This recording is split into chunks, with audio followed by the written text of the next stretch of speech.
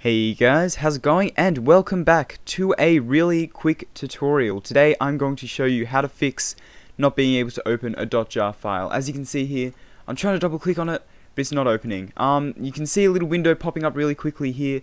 That is not necessarily the issue, I just had to try and recreate it. It's either with that window popping up really briefly or without it. It's just if you double click on it and nothing happens. I'm going to be showing you how you can fix that. So, the first thing that you want to do is you want to open up your browser of choice and click in the first link in the description, or you can follow along with me. So just search up jarfix right here and click jarfix download. The second result that comes up.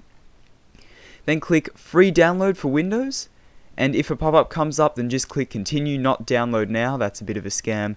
Click continue to download. And then as you can see, jarfix will install. I've already installed it once here, so that's why it's like that again. Anyway, if you click on it and then click yes, then it'll literally just say the .jar suffix Java archive has been registered successfully.